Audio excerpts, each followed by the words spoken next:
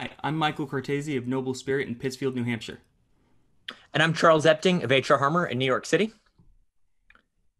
And this is Stanley Gibbons Stamp Catalogue, Past, Present, and Future with Hugh Jefferies. Hugh Jefferies joined Stanley Gibbons in 1975, and soon after, in 1988, became the editor of Gibbons Stamp Monthly. He then became the editor of Stanley Gibbons Catalogue in 2003. He has since retired as editor of the magazine, but continues as editor of the Part 1 Catalogue, and in 2015 was made a member of the Order of the British Empire for services to philately. In this talk, he traces the development of the catalog since its first edition in 1865, explains how it has adapted to meet the changing needs of collectors, the challenges of new technology, and the issuing policies of the world's postal administrations. He discusses the work which goes into each volume and invites everyone to contribute to future editions to ensure that it remains the best guide to our hobby available. So without further ado, Hugh, we'll hand it over to you, and very much looking forward to this talk. Thanks very much, Michael and Charles. Very kind of you. Where am I? I'll start anyway. I think probably you've heard about my career at Stanley Gibbons, but perhaps the most important thing, or I think is the most important thing, is that I've been collecting stamps for a very, very long time. And in fact, from, well, more than 60 years now, I've been collecting the stamps of Great Britain and the British Commonwealth. The idea, remembering back to when I started collecting that, was that when I grew up, I would start collecting something sensible, maybe a smaller area. But unfortunately, growing up has somehow eluded me. So the fact remains that if it's something that's still in part one, then I collect it. And if you're not sure what part one means, I'll come to that later. Anyway, enough about me. The subject here is the Stanley Gibbons Catalogue. And I think the first thing I must dispel is the myth that he was the first person to publish a stamp catalogue. That actually was done by Jean-Baptiste Moens in France in 1861. And he produced a very erudite tome, which ran through several editions. And he actually published an edition in English in 1863, of which I'm pleased to say I have a copy here. Stanley Gibbons wasn't even the first person to publish a catalogue in the UK. A Dr. Gray produced a catalogue, and there was also a Mount Brown catalogue. The Mount Brown catalogue I have here, this is the second edition, and this was published in 1863, well before Stanley Gibbons' first. So he wasn't the first, but he did take a new slant on it. And the reason was that, situated in Plymouth, Stanley Gibbons was well positioned to acquire stock of stamps. We all know the story about the two sailors and the kit bag full of Cape Triangulars, but he must have had connections with the naval banks and chandleries and uniform outfitters. In fact, all sorts of businesses that used to deal with naval officers stationed all around the world. So he didn't have any trouble acquiring stock, but being way away from London, the center of the stamp world, he found it quite difficult to sell any of it. Most of his business was carried out with correspondence, and we have copies of a copy of his correspondence book in which he copied down every letter that he sent out. So the letter usually started, most of them were to other members of the trade, and the first letter would be offering them items for stock. The second letter would be accompanying the stock that had been ordered. And the third letter, a couple of months later, would be demanding payment. So good to know that some things in philately haven't changed in 150 years. Anyway, his idea then was to produce a printed price list. The Mount Brown catalogue that I showed you earlier, this little thing, that cost a shilling. And the Mearns catalogue, obviously substantially more. Stanley Gibbons produced his for a penny, or oddly, post-free for twopence. I never could quite understand that. However, he produced the first edition in November 1865, and it was essentially a monthly price list. Unfortunately, I don't have one to show you because there are only two and they're both in institutional collections. But a facsimile of it was produced as part of our catalogue centenary exhibition in London in 1865, and it makes fascinating reading. A penny black was a penny, and half a dozen would cost you sixpence. These were unused, of course, used ones, of course. And the catalogue continued as a monthly product for several years until in 1874, he finally realized that perhaps Plymouth wasn't the best place to be running his business, and he moved to London, eventually settling in Gower Street near Euston, where he continued to edit the catalogue personally, as well as dealing with all his day-to-day correspondence. The catalogue gradually expanded. Obviously, there were a lot of new issues coming out all the time. And by 1888, looked something like this, with illustrations in the back and the listings and prices in the front.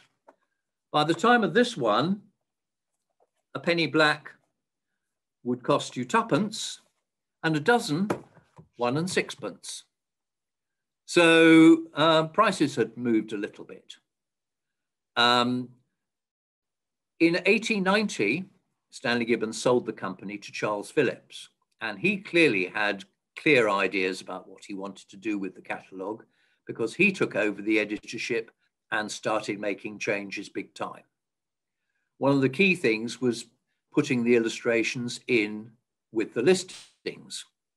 Now, another problem with the Stanley Gibbons catalogue, he did introduce a numbering system, but it ran from 1 with the first stamps of Alloy and ran through from there. So say the last stamp of Canada was Stanley Gibbons number 220, then the first stamp of Cape of Good Hope would be number 221. When I think of the amount of grief I get from collectors when a single number is changed in the catalogue these days, I wonder just how they would have coped with it then. However, Stanley Phillips decided this was no sensible way of doing things, and each country now started at 1. So that was one good move. The catalogue there continued to grow though, and although he continued to produce a Stamps of the World, which was a fairly solid volume that contained every country, he also split the catalogue up into parts. Part 1, British Empire, and it's still called Part 1 to this day. This is the 1900 edition, and as you can see, changed from the much larger size to something that could be conveniently carried around in your pocket. This was a genius stroke because sales absolutely went through the roof once these came out. Part 2 covered foreign countries. Part 3, postal stationery. Part 3, unfortunately, did not last all that much longer, but parts 1 and 2 carried on. Also in the early 20th century, an important change in policy came in. Up until that time, the catalogue had been purely a price list. So if at the time he had a copy of a Canada 12 pence black in stock, then the stamp would carry a price. But if he'd sold it, then there would be a blank in the catalogue. And that made it much less of a useful reference. So from about First World War times, the company introduced what I suppose would be described as virtual prices. So the price came what the stamp would cost if it were in stock. And obviously, as issuing policies go on and on and on expanding, there's no way that we can carry everything like the entire catalogue in stock at any one time.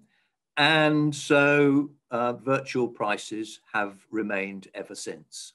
Now, we'll discuss a little bit more about pricing a little bit later on, if I can. Now, moving on, in the 1920s and 30s, different fads and crazes came and went. A catalogue was produced for war stamps. In the 1930s, a catalogue for airmails came out. That also only ran for 2 or 3 editions.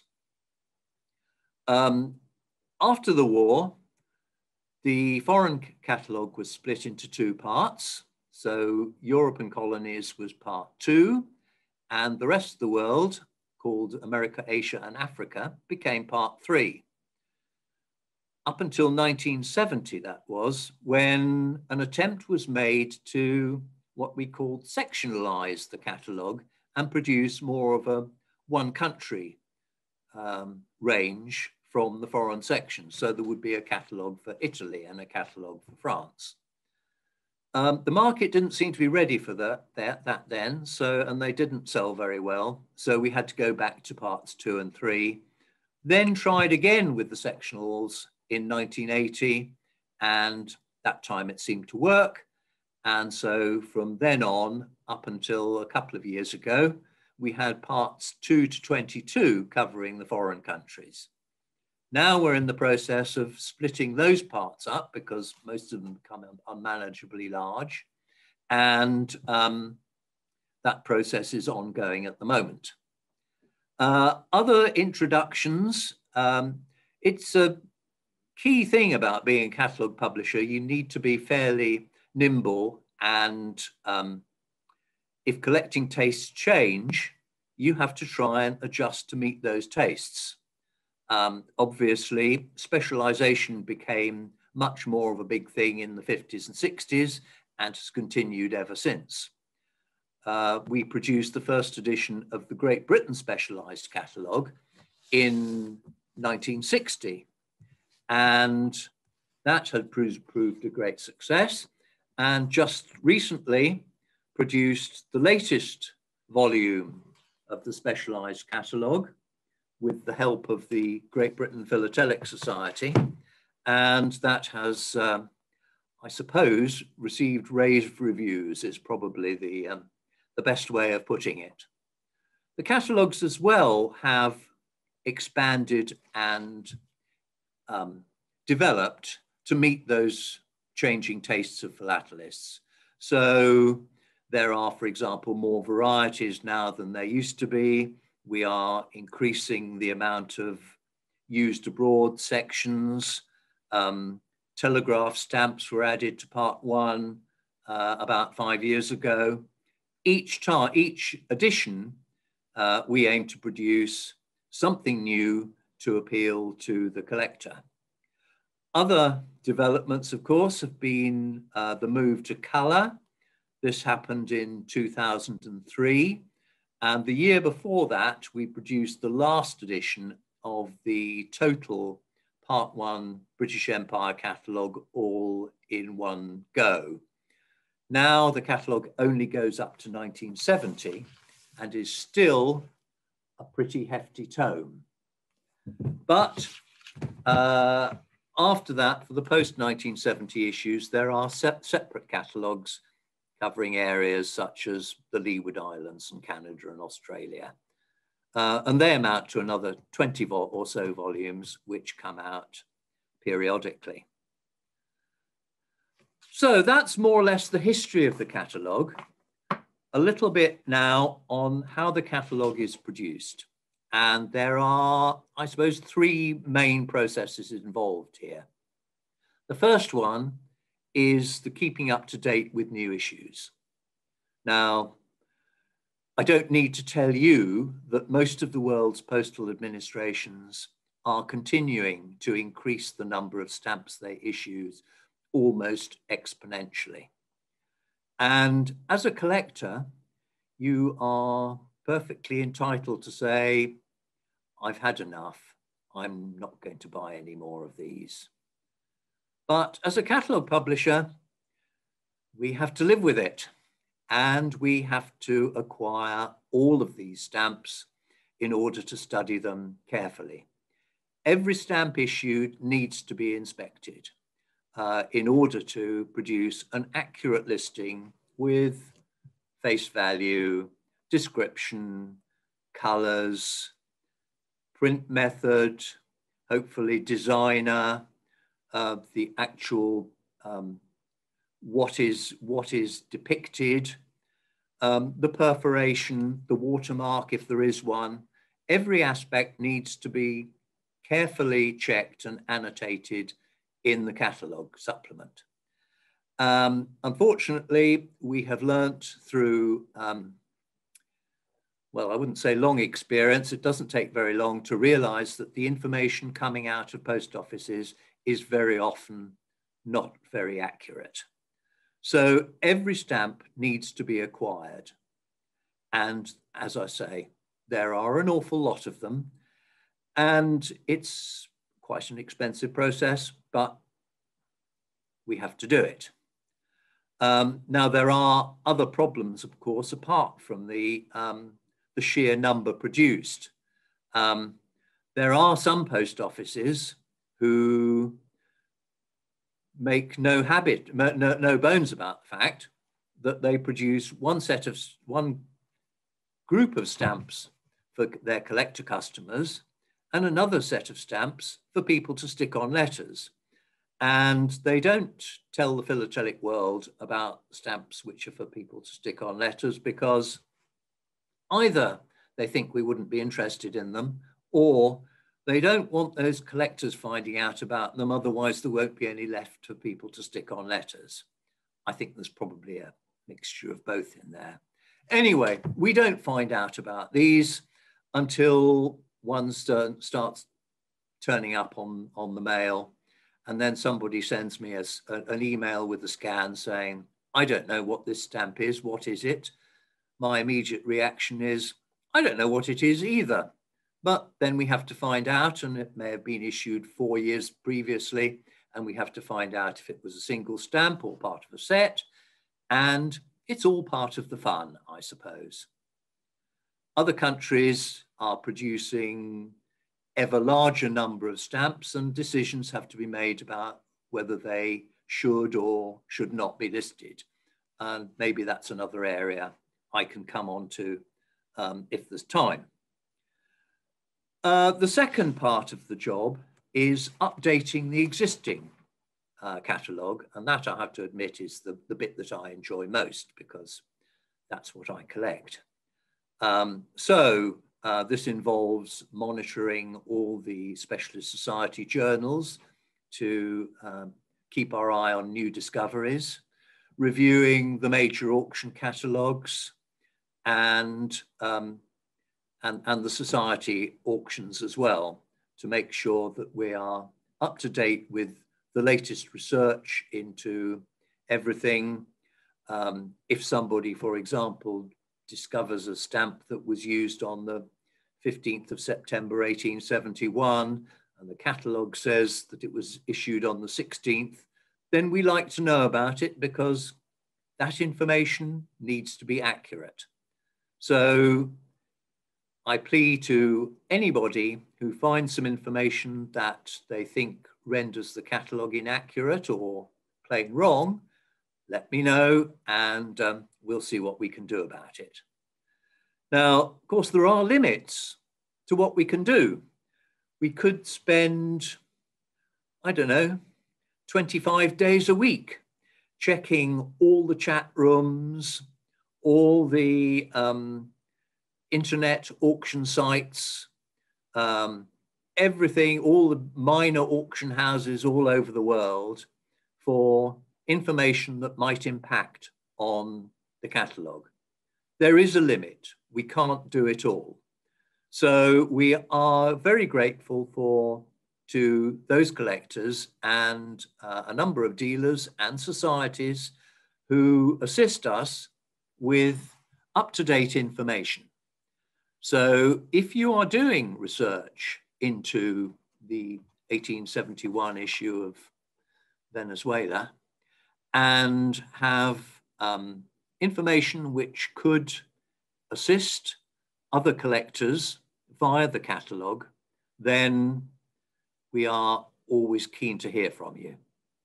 Now, I do understand that there is an element of, if you've got a piece of information, you want to keep it to yourself.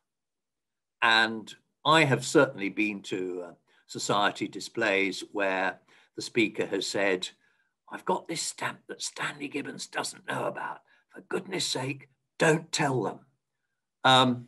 So I'm always very keen to look at that particular item, as he's obviously unaware that I'm the catalogue editor.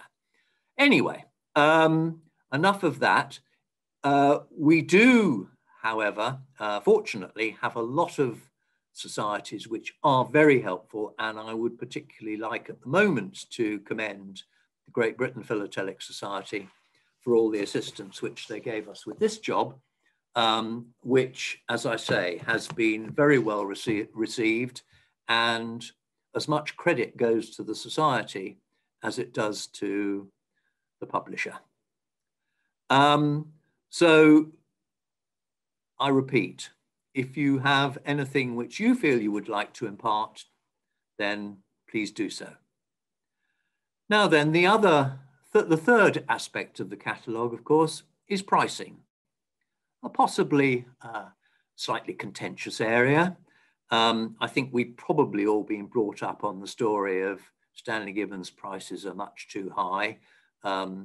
They price high everything they've got to sell, and they mark down everything that they want to buy. Well, it's a nice story, but I don't suppose it was ever true. It certainly hasn't been true for the last 50 years. And the other thing, of course, is the large number of collectors who say, well, I'd never pay more than half catalogue for anything. I think we've probably all been through that stage at one point or other in our collecting career. But let's face it, we are in business to sell stamps. The catalogue is our price list. If the prices were as high as some people seem to say they are, then we'd never sell anything and we'd rapidly go out of business. If they were too low, we would sell everything very quickly and we wouldn't be able to replace it because all other dealers, or the majority of other dealers, price their stocks according to the price in the catalogue. So we wouldn't be able to replace anything. And again, we'd swiftly be out of business. It is therefore very important that the prices in the catalogue are as accurate as they can possibly be. And each year, or not each year, but every catalogue that is produced has the prices checked from beginning to end. And checking is done in a number of ways. We obviously are aware of our own stock levels, of our own sales. Other dealers very kindly help us with information concerning their stock levels and sales. We keep an eye on most of the major auction houses. So if a stamp's catalogued at 300 quid and one sells at an auction for 400, then possibly the price needs to go up. Dealers and indeed collectors are also very helpful. Now, I wouldn't expect you to think, oh, I want a copy of this stamp. I've been looking for it for 20 years. Stanley Gibbons says it's only worth £8, but clearly it must be worth more than that. Otherwise, I'd have found lots of them. Now, you're not going to come to me and say, look, this stamp's too cheap before you've bought it, are you? I mean, I'm not silly, and I know you're not as well. So we are interested, maybe once you've bought it, let us know. And then we can have a look at the price. But we won't always agree. There was an article in a Specialist Society journal, I don't know, 10 years ago or so, where somebody was saying, I've been searching for this stamp for 20 years. It's only priced at £8. It's clearly far too cheap. The price is too low. So I contacted the shop at the Strand and I said, I think the price is too low. And they said, well, we don't agree. We've got 10 of them in stock and we haven't sold one for 3 years. We were thinking of marking the price down. So I suppose the message there is, if there's something you've not been looking for, why not try Stanley Gibbons before you get too desperate?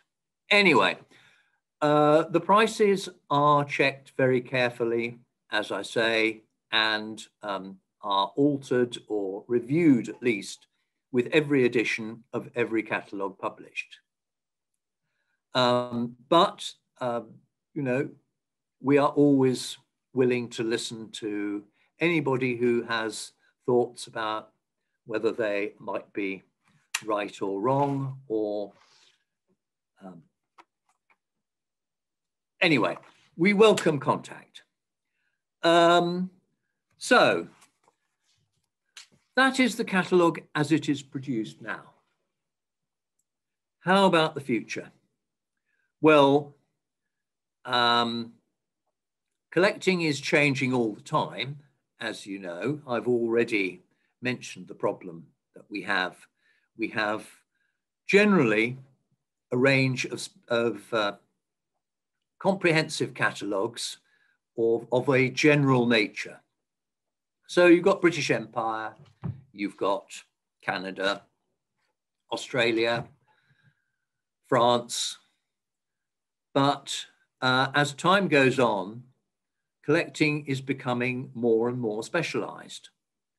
Now, you're not going to want to buy a £90 catalogue that only contains 5 pages that you're interested in. Well, maybe not interested in, but 5 pages that is relevant to you, that are relevant to your own collection. On the other hand, it's hardly going to be worth our while to produce a catalogue which contains only 5 pages of listings, because it'll have about 30 pages of introduction and index. And so you're not really going to get your money's worth there. Happily, the digital format is now here and offers the opportunity for us to create the catalogue that everybody wants. Now, for some years, we have been able to offer most of our catalogues through an app store. And so you can, at the moment, carry a fully searchable Part 1 or Great Britain Concise catalogue on your tablet or your laptop, and that works fine. But they do still mirror the published catalogue. If, for example, you only wanted the Cayman Islands section of Part 1, then that is not yet available. But it should be, because it exists in a digital format, and hopefully in the not too distant future, you will be able to pick and choose those parts of the catalogue that you're looking for. Another opportunity would be to expand the new issue sections. So the catalogue supplement appears every month in Gibbons Stamp Monthly, but its size is limited because every page of the supplement is backed by advertising. Its size is limited by the amount of advertising the magazine can carry. So that may mean the catalogue supplement will only be 12, 14, 15 pages. And then everything else has to get pushed forward into the following month's issue. And that this is with not illustrating every stamp. If we produced a digital supplement, then we could probably illustrate every stamp and have a 25-page supplement online, even though the Gibbons Stamp Monthly supplement, albeit complete and carrying all the right information, might not carry all the illustrations, because your need is to see the catalogue supplement fast as well as accurate. Now, our need, of course, is that it should be accurate. We appreciate the desire to have it fast, but as I said earlier, every stamp needs to be acquired and carefully studied and annotated before it can go into the catalogue. So the two need to meld together so that we can produce an accurate catalogue as quickly as you would desire to have it. So all this talk about digital catalogues must bring the great worry that I know many collectors would have. I would certainly have it, because looking at things online is all very well, but what you really want is the book, isn't it? And my feeling is that the book is here to stay. And so you should have no fears that the printed catalogue will go. One of the developments I forgot about in the history was in 1935, we introduced the simplified catalogue, which was a dumpy little orange volume listing in simplified form all the stamps of the entire world, not listing things like watermarks and perforations, just every design and colour difference.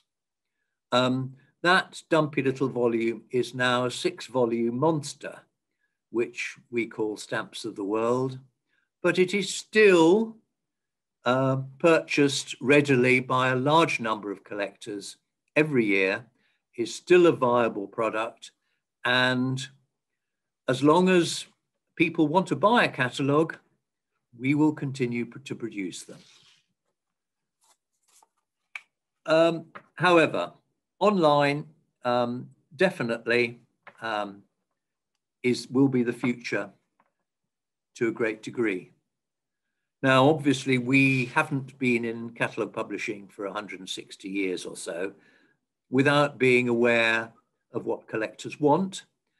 And so continuing developments will be made both editorially and in the format of the catalogue that we can supply. And any help that you are able to give us would be welcome. And the other thing is, when I was, shortly after I became catalogue editor, I went to one of the most well-known societies in the country, in the world probably, and was surprised and a bit upset to find the queue of collectors who were photocopying the pages from the catalogue that I had just lovingly seen to press, and thinking, well, we're not getting much benefit out of that, are we? Now, I can understand that, and in a way the digital product should help, because I can understand that, you don't want to buy 500 pages when you only need 5. But at the same time, I think the catalogue is an important guide to all collectors, new collectors as well as experienced ones. And so it is quite important that it remains economically viable. So if you're ever tempted to take a photocopy, please don't. Go out and buy the catalogue. Thank you.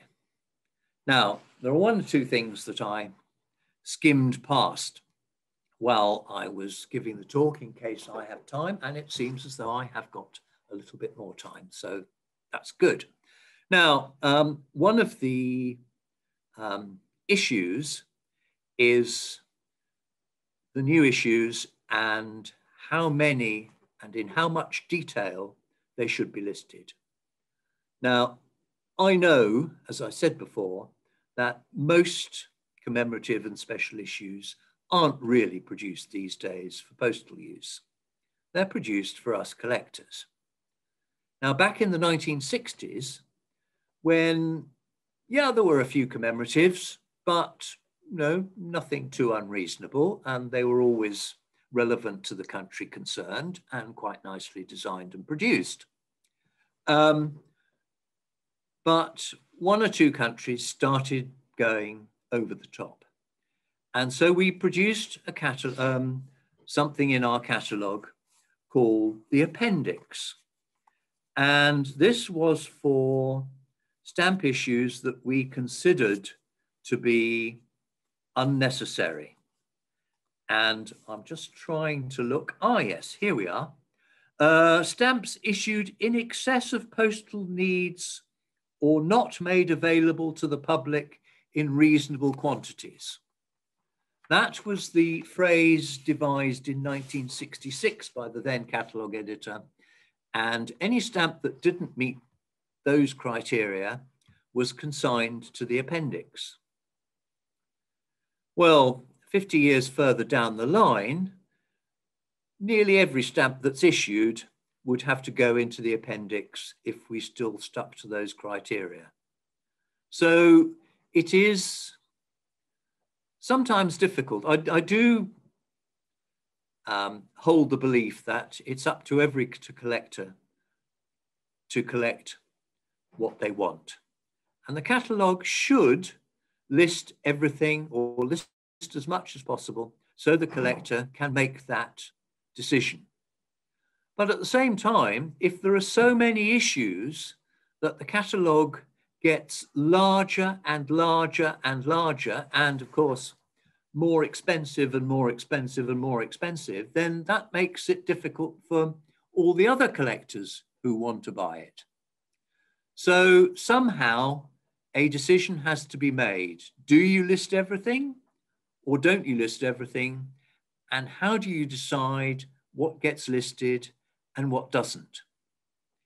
Well, in most cases, we do confine ourselves to stamps that are sold at face value. So if a stamp is sold at a premium, unless it's a charity premium or in support of a philatelic exhibition, then they won't get listed. So a lot of the premium booklets and things, or stamps from premium booklets, do not get listed. But we try to tread a medium line so that we can produce the catalogue that is of maximum value to collectors without making the catalogue so huge that it would be inaccessibly expensive. However, no doubt everybody would have their views, and we do receive those views. But of course, for every view pro, you get one against. Now, another issue which comes to mind concerns level of specialization. The standard catalogues are becoming more and more specialized to meet the needs of existing collectors. So stamps of India used in Aden, for example, this was an area that this was a section of the catalogue that was added a couple of years ago. To much rejoicing in certain quarters, I should say. But it does produce something that, maybe every collector isn't interested in. So again, we have to carefully consider whether we are going too far with our levels of specialization or not far enough. And each year, somebody will send me, well, many people will send in suggestions for how a listing may be improved and enhanced based on research they've been doing into the, I don't know, 1873 issue of Grenada, where they would like to see some more shades and some different papers and one or two varieties added because that's what they're interested in. And I have to say, I have a lot of sympathy with that. Being a collector of everything in part one, I also collect Grenada. So, you know, I love to know about that sort of thing. However, I have to also think of those people who are not particularly interested in Grenada. They just want a catalogue that will give them a general overview of everything issued by the British Commonwealth over the past 130 years. And so again, it's a matter of a bit of a tightrope, but what I would say is send me your thoughts. We are always interested in hearing from you. If you've got an idea about how the catalogue could be improved and enhanced, let me know. If there's a problem, something that you think you know, is not being done quite properly enough, then let me know about that as well. We won't always agree, as I've said. We have a certain amount of expertise and experience on hand. Yeah, I'm not promising that every suggestion will be taken up, but if you don't make the suggestion in the first place, it never can be, can it? So I think we're now coming to the end of the talk itself. Thank you very much for listening, and I hope it hasn't been too boring. If there are any questions, fire away. We've got some great questions lined up here in the in the chats. Can you guys hear me okay? Perfect. So one question that we've gotten from a couple of people, you said something very early on that I think struck a chord.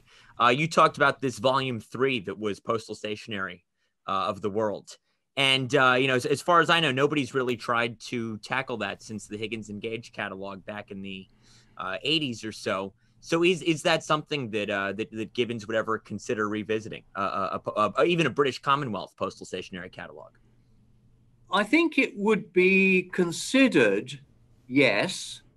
But I mean, the reason it was dispensed with in the first place was, I am sure, that it wasn't selling in sufficient volume to make it economically viable. When a new volume is when a new catalogue is produced, that obviously requires a lot of extra work.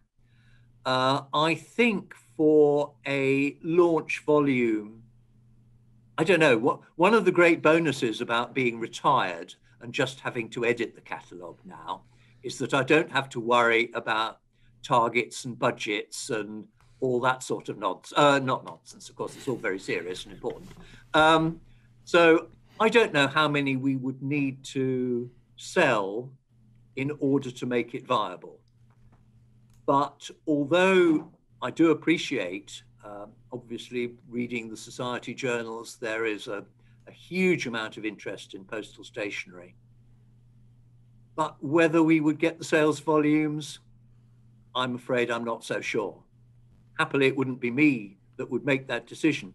But if you know, anybody's got any thoughts and you know, is prepared to do the donkey work, who knows? We can always talk about it. But that, I think, would be the problem. Great. Another question we got, Hugh, was someone was asking, what criteria does a stamp have to meet before it's included in the catalog? More reverse of that question is, why aren't some stamps included in the catalog specialized in general, for example, certain shades, cylinder blocks, or perforation types? Right. Well, the catalogue, the main Stanley Gibbons catalogue only lists individual stamps. So cylinder blocks and other sheet formats would not be relevant to the main catalogue, although they are listed in the Great Britain specialised catalogue for GB only. The basic criteria is that a stamp has to be available at face value from post offices. Now, the at face value, that's reasonably okay. You know, any stamp that's sold at a premium may not be listed. It also has to be reasonably available. So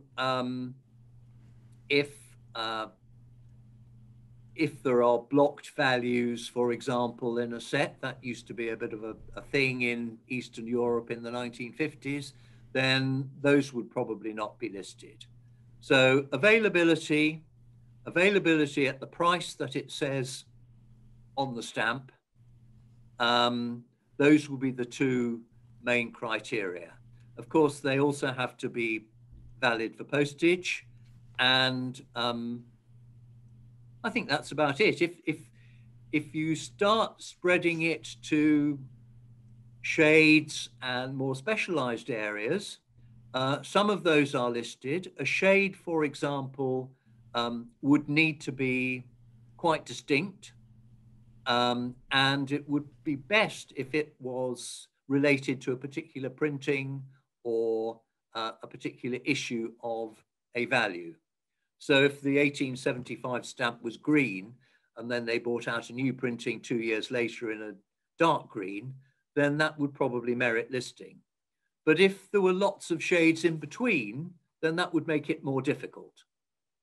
So we listen, and you know, if you've got suggestions, I mean, new shades are being added every year, but not too many of them. But you know, let us know if you've got something in mind. Okay. I'm muted. I'm going to combine a couple of questions into one. Somebody was asking about new thematic catalogs. Somebody was asking about a new Elizabethan era catalog, since it's been a couple of years since a specialized Elizabethan catalog. How do you balance? What is the philosophy where you're trying to appeal to a lot of different demographics? And you touched on this a little bit with the 1935 simplified catalog that is still in print today. So, you know, you have people who want the plating. They want the watermark varieties. They want the details of the Victorian era stuff. And then you have people who want motor vehicles on stamps or Mädchens. How do you balance these different audiences? What do you look for when you're trying to figure out what needs updating next, what the next project to tackle will be? How do you try and serve so many different masters? Yeah, well, that is a problem. Obviously, the viability is the key thing. I mean, we produced our first thematic catalogue in 1983, Collect Birds on Stamps, and it was very well received. But I have to say that a thematic catalogue requires a great deal more work than a basic philatelic catalogue. You know, we're not experts on birds, aircraft, or ships, but we want our catalogue to be accurate. So I remember long discussions. We've had various people who've helped us with our Collect Aircraft on Stamps catalogue, for example. And, you know, the debates as to whether a particular aircraft was actually the Mark III or the Mark IIIA could go on for decades. And probably the designer didn't really care. It was just something he made up. So, you know, accuracy in those terms is difficult. Now, we haven't produced a thematic catalogue for, I think, probably over 10 years with the last edition of the Collect Aircraft. But we haven't given up the idea. It's just that they are not quite as much in demand as the traditional country catalogues. And, you know, if we have limited resources, which unfortunately we do, then those resources are going to get directed towards the catalogues which we know can sell. But I think, again, coming back to the digital opportunities, there would be, for example, an opportunity to key into every stamp description a tag that says this stamp includes a dinosaur or an aeroplane or a ship, or maybe even a penguin or a frigate or something like that, so that we wouldn't need to worry so much about publishing thematic catalogues anymore. People would be able to seek what they wanted in the all-world digital catalogue and find exactly what they're looking for. I can't remember what was thematics and something else. Oh, it was levels and specialization. Yeah, and the more modern material versus the yeah. Okay, well, the last Elizabethan was produced in 1983 or 1984. I can't remember. I was there for it anyway. And unfortunately, although it was a big selling catalogue when we launched it, interest was declining fairly steadily, and it just wasn't viable to go on producing it in the same way.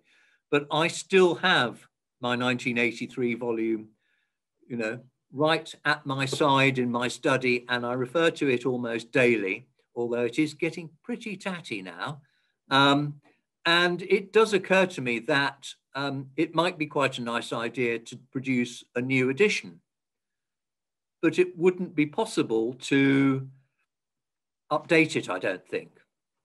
When we were producing the catalogue, for example, we kept lists of every new printing and their dates, every plate that was used to print a particular stamp was all noted, so it could be used in the forthcoming Elizabethan. When we stopped producing the Elizabethan, we stopped logging that information because we didn't require it anymore. So we would not be able to produce the level of detail on Elizabethan catalogue with issues from the 21st century. It might be possible to redo the 1983 edition, but whether that would be a useful volume for anybody, I'm not quite sure. As I say, I find it very handy to have, but we'd need another 5,000 other people to be equally enthusiastic, I think. Okay. Great. Thank you. Yeah, I love that idea of the thematic search in the digital catalog. We have a question here, Hugh. Bogus, false, and unnecessary stamps. About how many stamps produced for collectors do you estimate that you don't list in the Gibbons catalog? Elvis series of Rwanda sort of thing. Do you know, I wish I had the time to even learn about that. My only knowledge, well, apart from the fact that I know that they exist, is the fact that if somebody says to me, I've got this stamp from this country, which you don't list, and generally speaking, you can take a look at it and say, that's bogus. But if there's any doubt, you can contact the Postal Administration and concerned, and in 50% of occasions within the next 6 months, you may get a reply, and they will usually say, that's bogus. There is supposed to be a database of stamps held by the UPU of all issued stamps, and this was certainly a valuable reference some years ago. I must admit that now I'm retired, so to speak, I don't keep an eye on that as regularly as I probably should. But I fear that there are large numbers of bogus stamps being produced, and each stamp, when it comes up for listing in the catalogue, because we mainly obtain our stamps from postal administrations, we don't usually have that problem. The problem is more, is this postal administration producing a stamp that we really ought to list or not? But it's a problem. Sorry, can't help that. I think this is an interesting question. Somebody asked, can you tell us about a case where a stamp's catalog price went up or down very sharply due to some interesting reason? Is there an anecdote you have about when you had to adjust the price because of some extenuating circumstance? Okay, well, there's one that I had to email somebody about quite recently, so it comes to mind. There was a stamp from the Pakistan state of Bahawalpur, which we had priced at, if I remember, something like £40. So it's quite a desirable stamp. And then one day somebody came into our auction office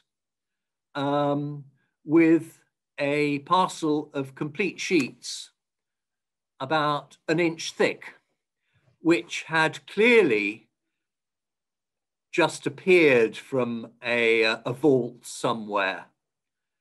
And so we had little alternative but to reduce the price from £40 to 50p in one go. And I used that as a bit of a selling tool with that year's catalogue, because if you're one of those people who likes to hang on to their catalogue for 5 years and not buy a new one, which, you know, some of us are a bit like that, aren't we? You could have gone to a dealer and spent 20 or 30 quid on this stamp when it was only catalogued at 50p. Likewise, price increases, they tend to be more in relation to auction realizations. So there may be a very rare stamp which only comes up onto the market once every 20 years or so. And so it's got a price. You set the price according to its real sale realization back in 1985, and it comes up for sale again. You've probably been marking it up slowly in the meantime, but maybe, you know, there's an element of guesswork, isn't there? Educated guesswork, I would like to say, but nevertheless, you have to estimate what its value might be. Comes up in auction, 2 people want it, price goes through the roof. Well, you don't really have too much choice. If the stamp fetched £10,000 at auction, then you have to put the catalogue price somewhere around there, don't you? So, yeah. But I like the Bahawalpur stamp. I think that's a good story. Well, fantastic. I think that's all the time we have here, but I believe if anyone else has any additional questions, they can join us at the Conversations with Philatelists booth in a couple of minutes. Hugh, if you have a little bit more time to maybe answer any last minute questions, if you wouldn't mind joining us. That'd be no perfect. problem. Thank you so much, Hugh. This has been incredible. My pleasure. I hope it was interesting and informative and not too boring. I personally enjoyed it very much, and again, thank you to everyone who participated as well. Thank you for all the great questions, and again, Hugh, most of all, thank you for you taking the time to entertain us all. My pleasure.